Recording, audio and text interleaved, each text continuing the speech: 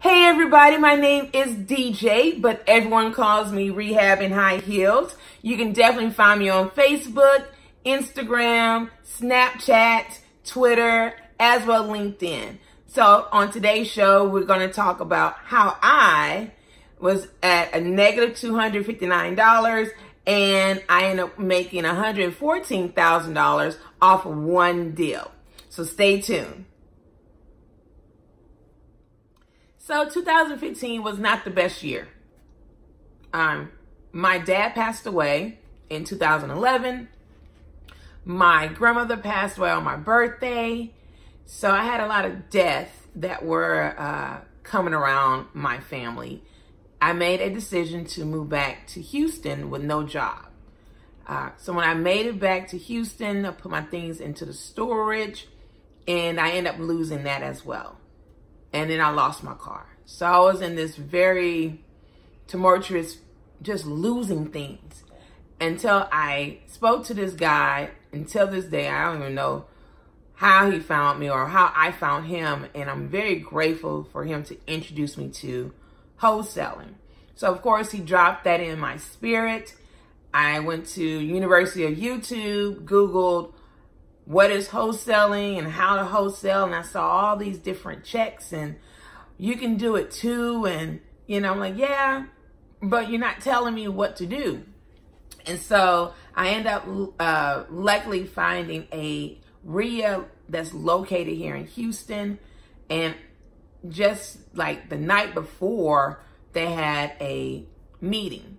So I decided to go there, hoping that they would tell me, you know, what's wholesaling and what it's all about. Well, they had a 3-day event that following day or the next day, and I ended up winning the raffle ticket to attend the 3-day course. And so I woke up early in the morning. I was hungry. You know, I just knew for a fact that I have to understand what in the world was wholesaling. So made it there, sat in the front and record. I knew for a fact that if I don't obtain all this information, then I probably won't even get started. So during that time, the 3-day, I'm doing the homework. I broke the board. I met some really cool people. I ended up signed up for their boot camp that following I think it was December.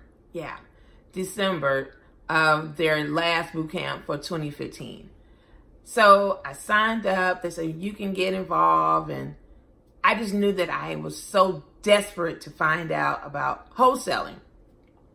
So went to their course. They really honored what they had stated. We can shorten your learning curve from 1 year to 6 months. And they did do that.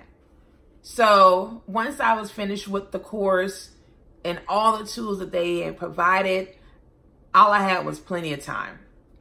And so I did Driving for Dollars. I found this really big, white, burned down property. And what I ended up doing was I started skip tracing. You know, that's all I knew how to at the time. And till this day, that's what I know how to find anybody. So I found the estate holder of the deceased. I ended up meeting up with her at a library, you know, such an elderly lady. And when I saw her, she reminded me of my grandmother. And I said, wow, you know, she almost looked like her. So I was kind of, you know, misty-eyed. So sat down with her, said, hey, I definitely would like to purchase your property. And she wasn't having it. Oh God, she was not one. I mean, she didn't want to sell it. She didn't want to sell it. So I was like, well, what are you going to do with it? You know, she's like, oh, I'm going to fix it up. I'm like, well, Miss Blake, do you not understand that you got, you know, a fire and smoke and, you know, what are you going to do? So she said, well, you know, I'm going to talk to my kids, get back with me. So I called called her every other week just to build rapport. Found out that she was in the hospital for her legs. They ended up taking her to a citizen home. I went to visit her, brought some pork skins.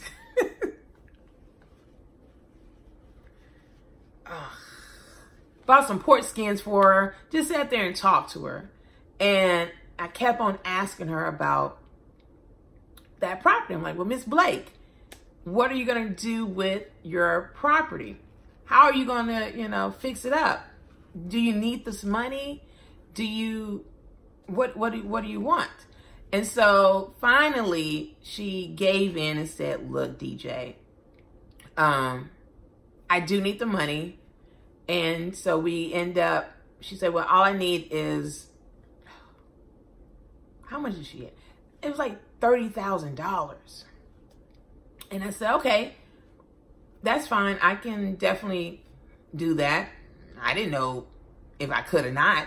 So put it down on contract. And I was so excited, but I didn't, at the time, the pressure of your personal life kicking in, I didn't have a car, my inner self was kicking in. It went from, $10 to negative $259. And I was like, okay, God, what you want me to do? So once she ended up signing my contract, I was so happy. And I ended up finding, well, I didn't even say I ended up finding an end buyer, but it took me like another 2 months. Because at the time, nobody wanted to buy, a burnt down property. The market wasn't really for end buyers, it was for the sellers. And I just kept on calling and went to a lot of meetups and being creative on financing. I said, well, I'll keep it and I'll turn around and flip it. And so I went back to her. My contract was almost up. And I'm like, well, Ms. Blake, can you, give me an extension? She's like, all right, I'll give you an extension. And she was so sweet. And the only reason why she did that was because I built rapport with her. I talked to her, got to know her, got to know the history of her husband, that he ended up owning 8 properties of, buy and hold before he passed. So fast forward, I end up talking to my listing agent and to negotiate this type of contract to put it on the MLS. And this was a hoteling. I didn't do anything with it.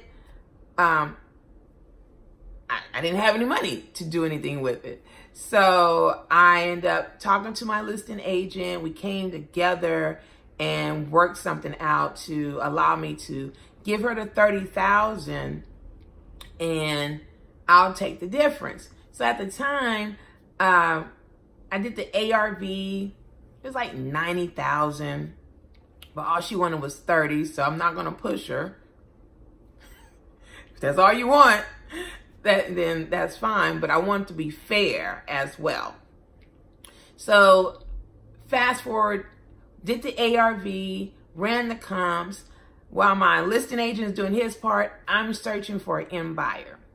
So an end buyer came, like 2 of them came to me and they said, well, we'll do it for $70,000. And I'm like, nah. And I actually confided in my listing agent. I said, look, I want to sell this property. I don't have any money. I don't have any type of money. So what can we do? So we came, I talked to him every day and I talked to her every day and I'm still going out and looking for property. So I end up finding, we actually had a bidding war actually.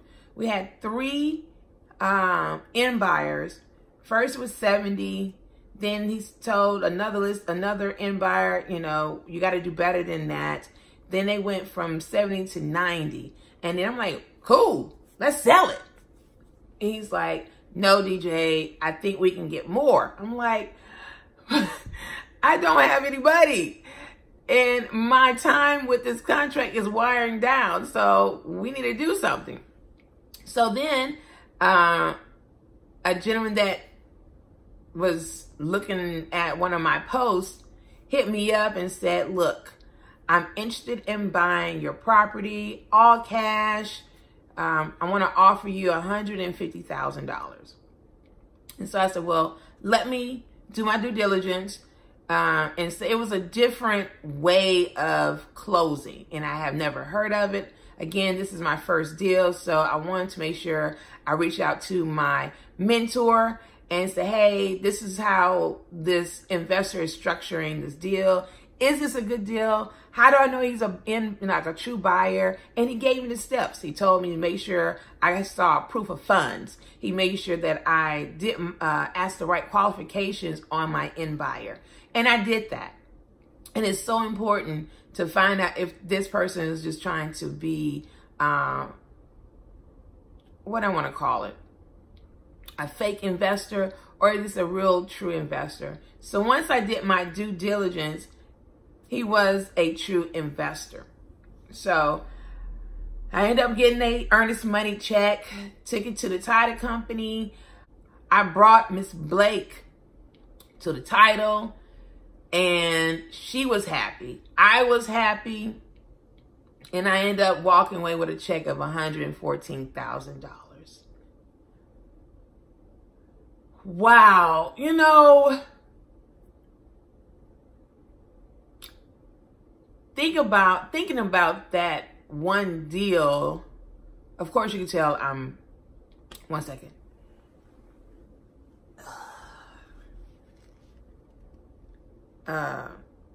Teary-eyed because the work behind it, the process of searching and not knowing, you know, what is a wholesale. And was it easy? No, it really wasn't, because I had some red tape I had to deal with. My personal life, but at the same time, the property had, you know, red tag. I had to deal with the city. But all in all, I ended up learning how to overcome and become a problem solver. I skipped trace. I solved the problem. I was a coordinator. Not only that, I was a chauffeur. I had to pick up Miss Blake, take her to the title company, and she was so excited because she ended up getting what she asked for. She didn't have to pay any closing costs, and it was quick. So the moral of the story is pretty much follow-up.